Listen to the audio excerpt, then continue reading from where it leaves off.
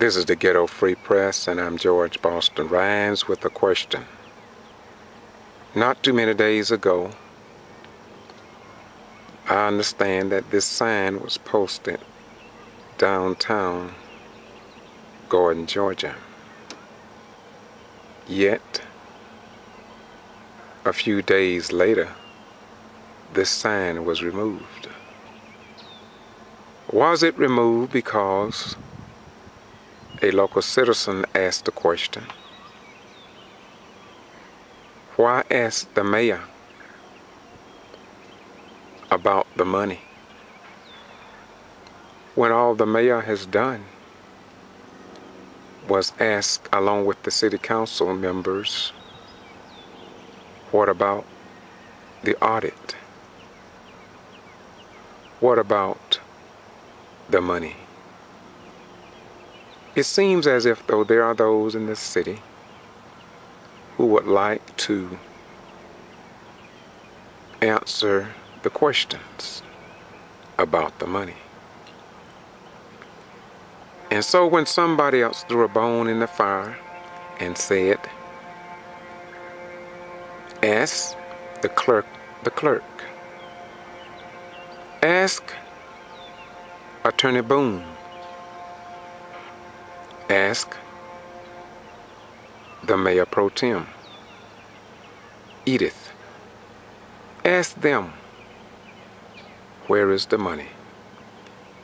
That was the question then, and that was the question, I understand, 3 weeks after Mayor Lou took office.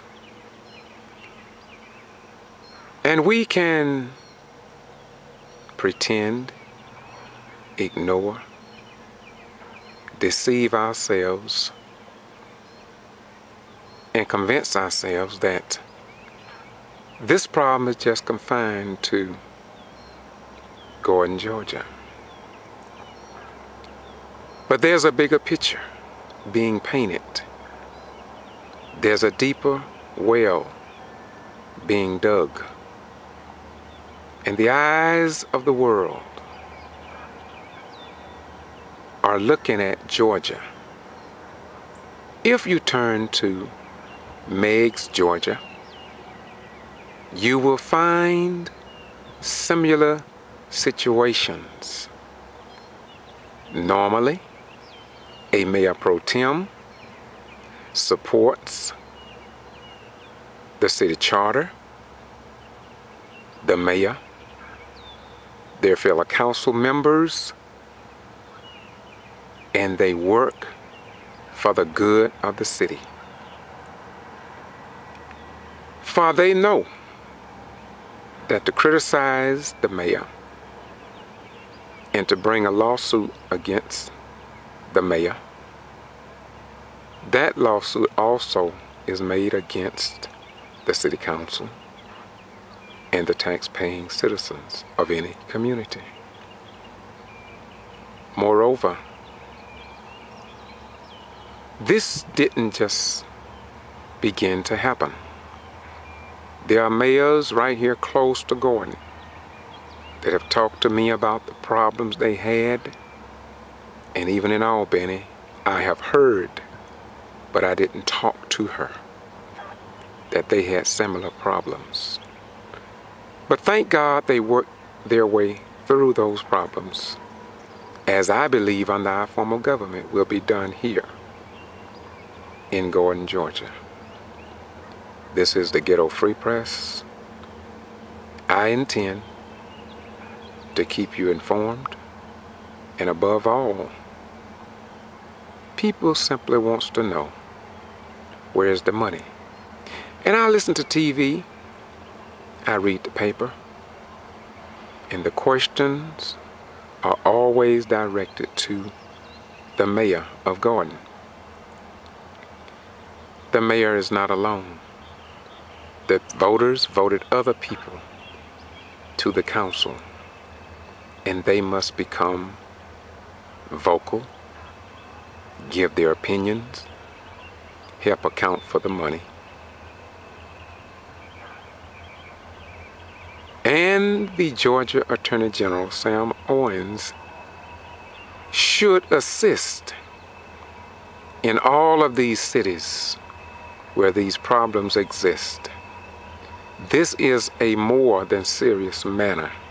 Let me repeat, this is more than a serious matter, because one mayor in particular has already been attacked, and we can only blame the elected officials in the state of Georgia. If anything should happen to any of these Georgia and American citizens in the United States of America, the governor, the attorney general, the secretary of state, and others have been notified. And yet, it seems as if though it's like a tree falling in the forest. Let me repeat. These problems to our elected officials in Georgia make it seem as if though a tree fell in the forest. And then they tell us that the forest does not exist. Yet we see the disarray in these cities in Georgia, and nothing happens.